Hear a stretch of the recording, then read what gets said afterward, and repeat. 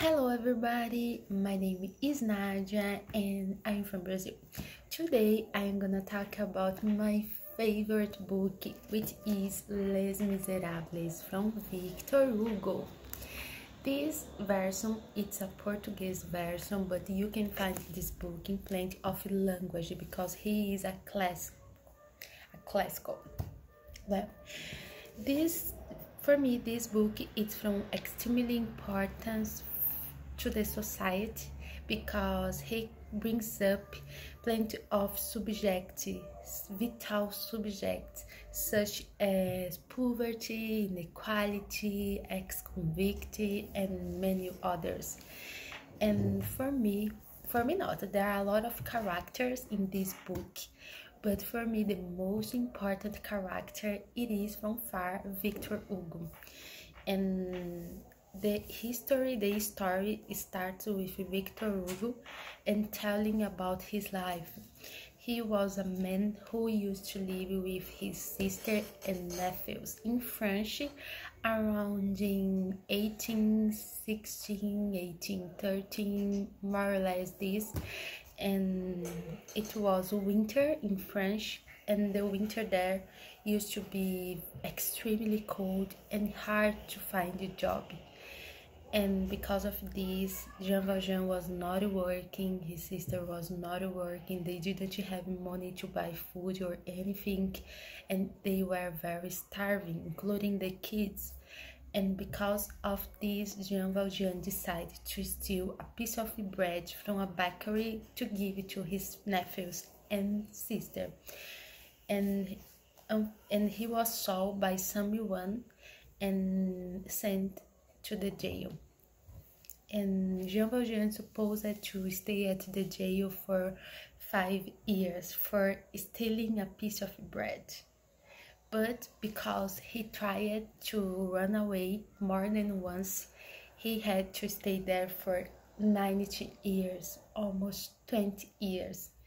And then after Jean Valjean being released from the jail, he started looking for a job and a place to stay, a house, a hotel, something like this for him to stay there at least one night. But unfortunately, because he was an ex-convict, nobody wanted to give a job and a place to him to stay. It was extremely difficult for him to find it, and Jean Valjean was irritated, angry, frustrated, all these feelings, all bad feelings that you can imagine he was feeling, because after he stayed at the jail for almost 20 years and nobody was going to see him, and also he stayed there all this year because he stole a piece of bread, and then because he tried to run away. It was really, I can't imagine me in this situation. I think it's extremely difficult. And after he being tired of looking for a place or job, he decided to sleep in front of a house. And coincidentally, the man who was living in this house was a bishop. And when this bishop arrived in his house and he saw Jean Valjean sleeping in front of his house, he immediately said to Jean Valjean going to his house and spend that night there. And then Jean Valjean stayed there, and he had a huge meal, a lovely dinner with the bishop.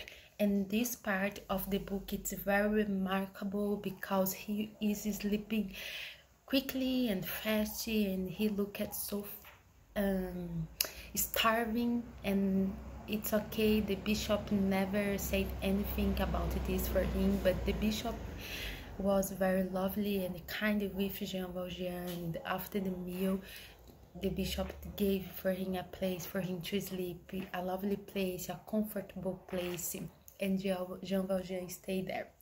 But after the bishop slept, the Jean Valjean decided to steal the silverware from the bishop because he saw this when he was having the dinner. The bishop left him having the dinner with all the silverware, and Jean Valjean suddenly decided to steal this, and he ran away with all the silverware, but he was found for the police.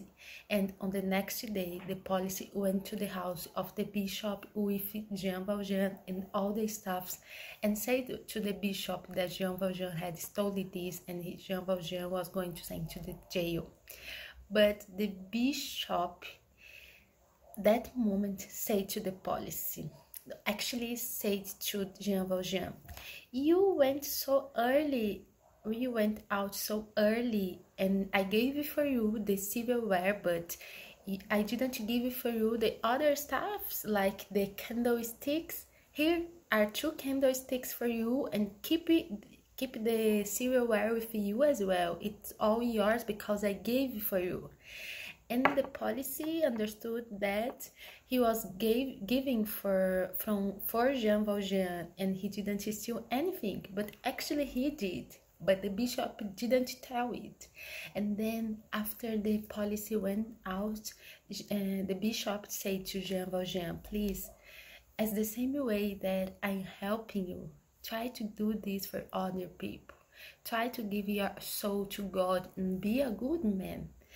And because someone strongly believed in Jean Valjean, he totally changed his life. After some years, he sold all the silvers, and he became a rich man.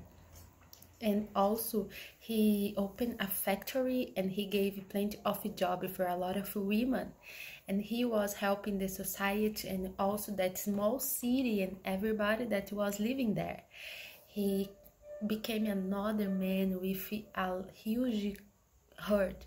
But actually for me, Jean Valjean always had a lovely heart, because it's not everybody that's going to steal a bread to give it to his or her nephew. It's not everybody that's going to do this. It's not that I say that this is correct. This is not correct, I know. But I try to think as Jean Valjean was thinking in that moment. He just wanted to help his family. And I know, unfortunately, that in plenty of countries nowadays it happened yet. And it's a shame, because everybody's supposed to have at least enough food. But it's okay. And then after many years, Jean Valjean was a rich man and helping a lot of people, but his past was always with him.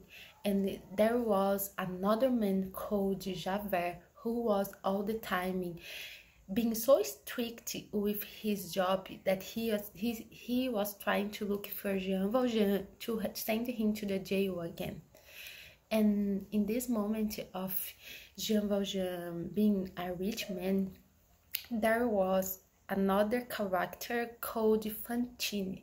This girl was working at the factory of Jean Valjean, but she was suffering a lot of prejudice from the people that was working around her, because she had a kid and she didn't have enough money to keep this kid with her, this little girl with her, and she decided to leave this kid called Corset with a couple who was extremely, for me, annoyed and interested. And this couple was protecting Corset, and this couple supposed to give support and food with the money that Fantine was sending for them.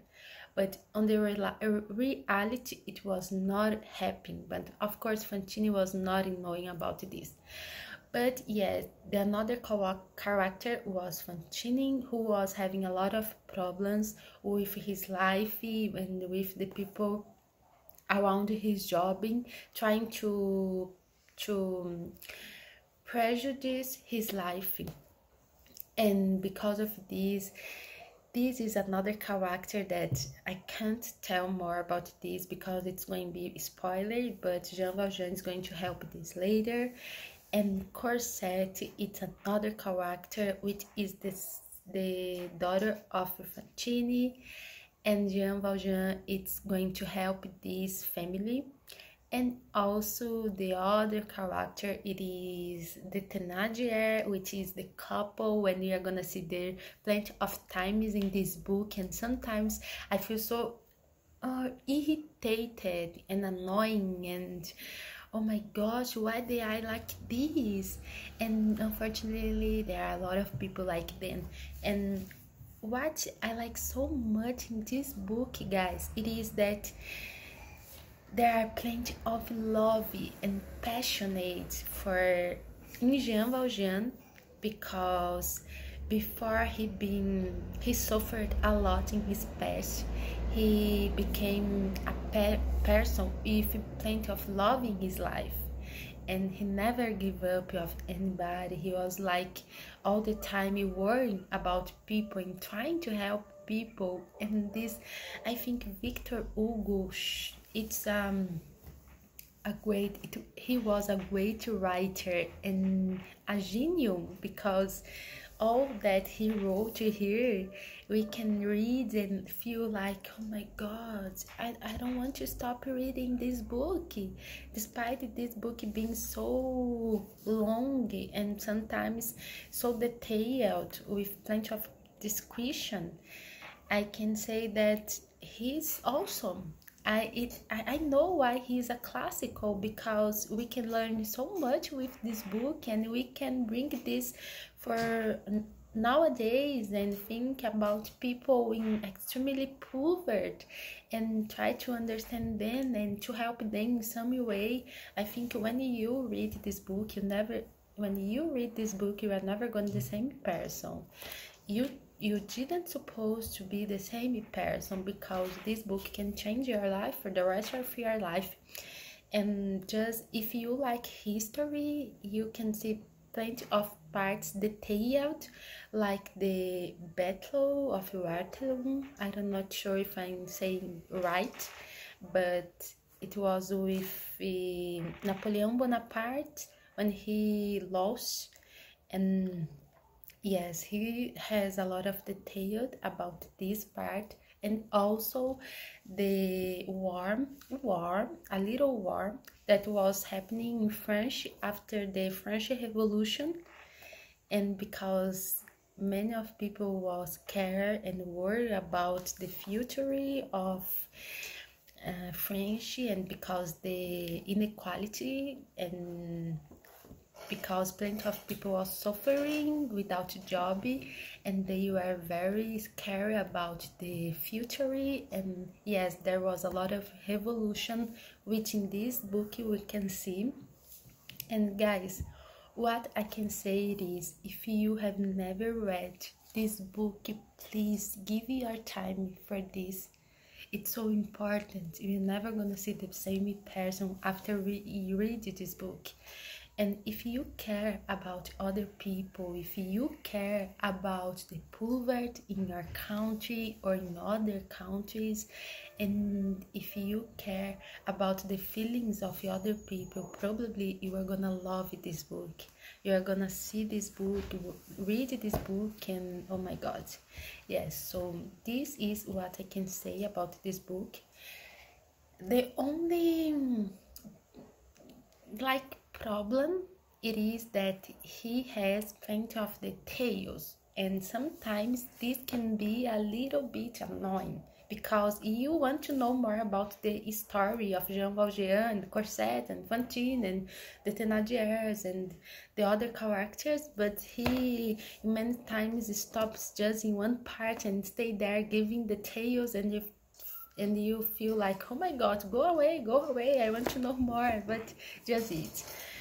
But the most important is this book, it's awesome, and you must read this book as soon as possible. So thank you so much for your attention. I think this was my largest video on this channel for a while, and I really hope you have enjoyed this video. And again, I'm sorry for my mistakes, guys. As I said, I'm from Brazil. I don't speak English fluently, but I'm trying to improve my English as much as I can and to bring good subjects for you in this channel. Thanks so much and see you on the next video.